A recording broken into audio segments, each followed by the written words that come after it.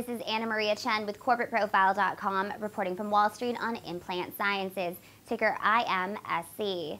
Implant Sciences is a manufacturer and marketer of explosives trace detection systems for homeland security and defense markets.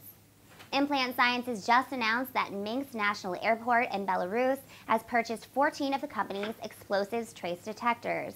Implant Sciences won the contract in a competitive bid. The company's QS-H150 handheld units and QS-B220 desktop systems will be deployed for airport security at the largest airport in Belarus, which can accommodate a 3.6 million passengers a year.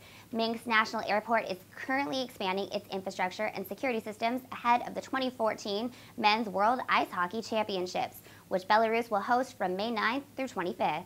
This is the latest airport to be added to Implant Sciences' growing list of international airports that are implementing the company's explosives trace detectors.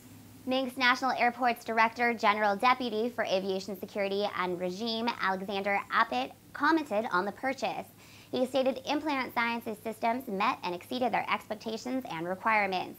He also stated they saw the clear differences and advantages that the QS-B220 and QS-H150 offered over the competing systems we were using at the time. Again, I'm Anna Maria Chen, reporting from Wall Street on Implant Sciences, ticker IMSC.